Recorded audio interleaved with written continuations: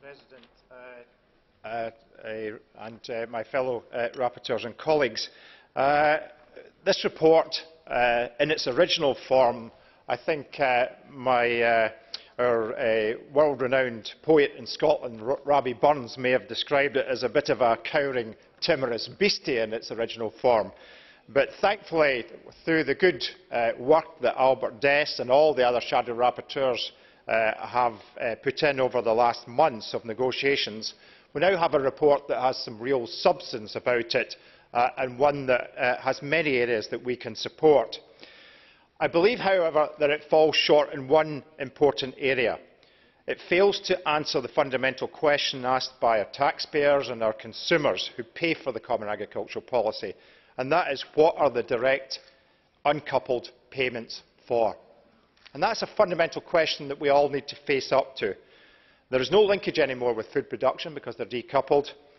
There is a link to public goods through cross-compliance, but I do not think it fundamentally answers that question.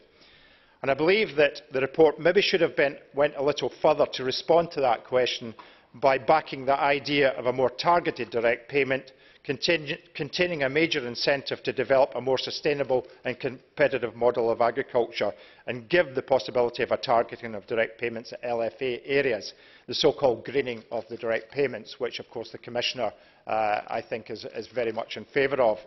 If we move down that road, I believe it gives us the ability to respond to that question and answer to the public exactly what the direct payments are for, and it also negates the call for caps and ceilings to be put on aids, because if there is public goods attached to the direct payments across all the direct payments, then the bigger the farmer, the more public goods that farmer will deliver. So there is no need to cap them.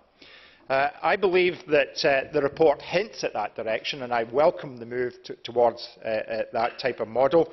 I hope we can improve the report tomorrow, and if we do so, our group will certainly be happy to support it.